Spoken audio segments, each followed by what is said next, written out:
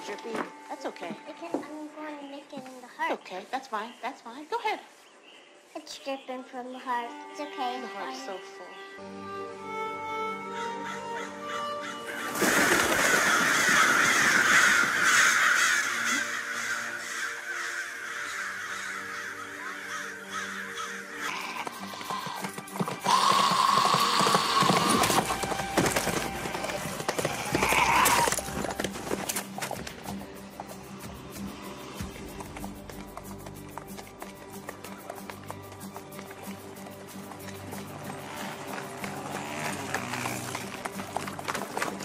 What is going on, buddy? Welcome back to All Things Film. Today I'm here to do a breakdown of the opening minutes for The Walking Dead Season 9. This video has been going around and it's about 5 minutes long, so it's a lot of footage and I'm very excited to be talking about this today. Before I do begin though, if you are a fan of The Walking Dead, be sure to hit that subscribe button. We are less than 2 weeks away from The Walking Dead and we're gonna have a ton of stuff coming up, so hope you guys do enjoy this stuff. But yeah, other than that, let's get started. So what I loved about the first 5 minutes of this episode is that it already feels like some old school Walking Dead. I feel like the atmosphere is great and I really enjoyed this. So let's start off with the opening scene. Now the episode opens up with, we see the community rebuilding, we see a bunch of new houses and farming, and it just shows Alexandria and the rebuilding process. And then we see Rick walking out of his house and we see Judith drawing, or painting I should say, with Michonne. And what's really cool here is that Judith is talking. It's so cool, after being on the show for 6 years almost, she finally is talking, and that's very cool to hear. And what she's drawing here is a family portrait. She right here is a clear shot of Carl, and I love that she remembers Carl, because if you remember the last episode for Carl, he spent a lot of time with her, and even though she was young, he took photos and stuff, so obviously she is gonna remember who he was. And something I found a little weird and a little creepy also is that while Judith is painting, she said it's dripping from the heart, and she's painting with red paint.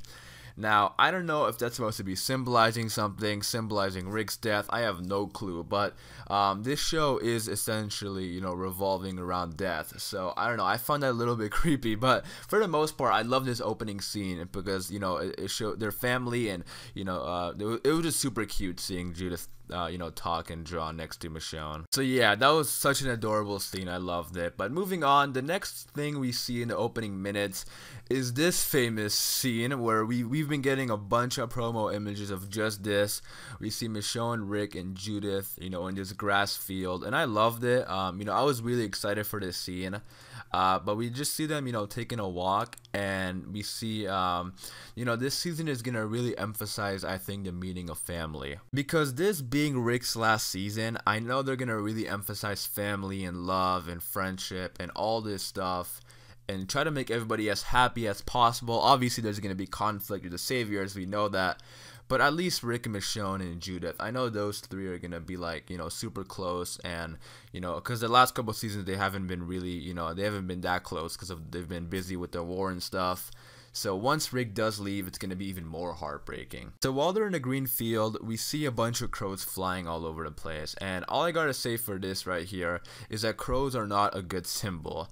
And I feel like with the scene just a second ago with Judith saying that it's dripping from the heart, and then the crows obviously meaning some bad stuff, I really feel that they're going to emphasize bad luck as well. I feel like they're going to really foreshadow Rick's demise, because we all know it's coming, so I feel like they're gonna be heavy with that foreshadowing, but we're gonna have to wait and see how much more they foreshadow for us. So moving on to the sanctuary, over here we see the group like cooking, and we see them farming and stuff. We see Regina here walking through the crops, and she's kind of getting the crows to go away, because the crows are definitely gonna be a problem this season for the crops, and that's also why they put up that scarecrow type walker, because they want the crows to go away. And then we see her dumping some fish into this bucket. We see this other guy stirring up something.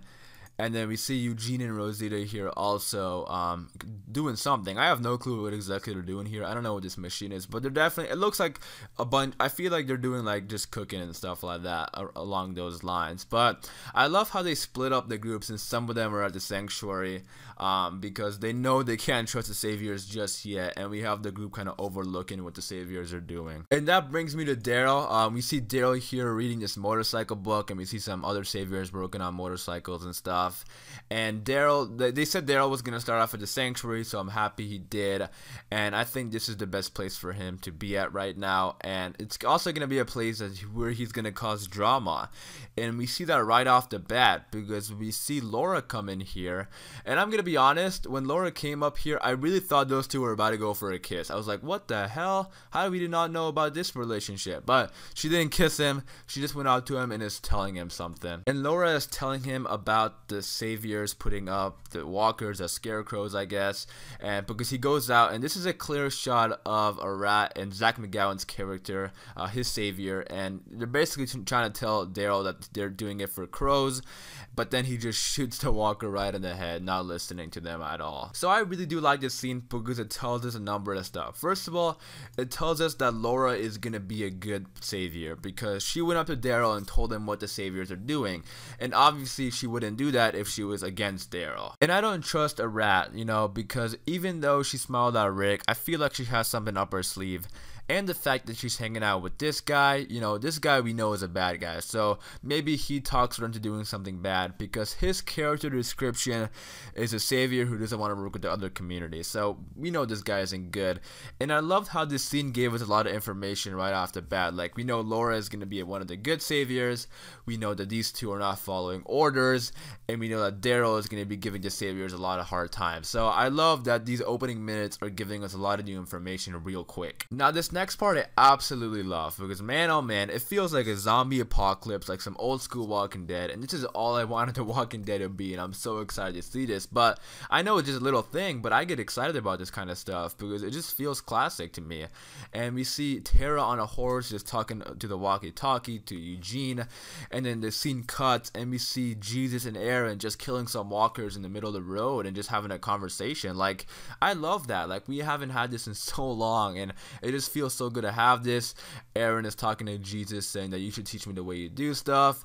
You know, just two guys having a conversation, killing some walkers. You know, it's so fun to see that. You know, they're not worried about anything. You know, they're just killing walkers. We see their horses in the background, meaning, you know, obviously they were going to be riding horses, not driving cars.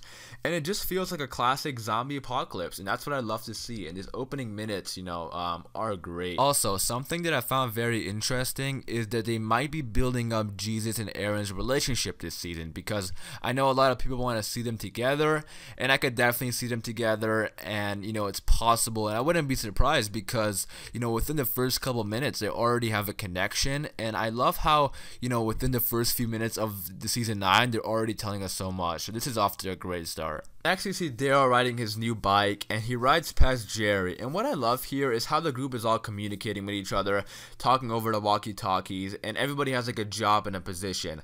First of all, I love this because it's straight out of the comic books. That's exactly what happened in the comics during the New Beginning. But second of all, you know, I just love how the characters are all interacting with each other. But this is the scene where the group goes to Washington, because it cuts to Washington, and I love the details here. Like, we see Capitol Hill with you know, weeds all over it. We see these buildings with vines, and I just love the details in the buildings, in the grass, and the cars and stuff. But I love this scene because it feels like the first episode of The Walking Dead to me, because remember when, you know, Rick went into Atlanta and this walker slowly started getting up? That's what they're doing right now. You know, the group is going into Washington and the walkers are slowly getting up and headed towards them. I just love it. But this is an awesome entrance when Rick comes in here and just smashes his walker with his new mace. Just an absolutely badass entrance into Washington. And then we see the whole group coming in together. We see Rick, Michonne, Ezekiel, and the group following them, and I love it. You know, I love how they're all sitting in this carriage with the horse carrying them, and I think this is a great 5 minutes. The first 5 minutes were, I think it was really good. And also the music, it feels like the music, the soundtrack, the background music, it was all really well done, and I think they're doing a great job so far.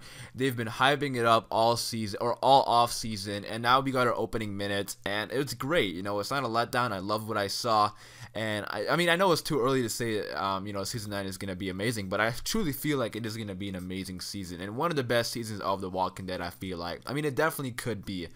And this would be absolutely perfect if we weren't losing Rick Grimes. But even though we are losing Rick, I still feel like, you know, this season can definitely execute. I also love how within the first 5 minutes of the season, we're already in Washington. So they're picking up the pace. We're not doing any more slow shit, hopefully. And I'm loving it so far. But in the comments down below, you guys be sure to leave your thoughts and opinions of, you know, the first 5 minutes and what you're excited for about season 9. But I am going to wrap it up there, and I hope you guys did enjoy this video. Thank you guys for all the support on these videos. I do appreciate it. Again, for daily Walking Dead videos, be sure to subscribe. We're less than 2 weeks away, so we have a bunch of videos coming out, and I hope you guys did enjoy this. And thanks for watching, guys. It's been All Things Film, and until next time, peace.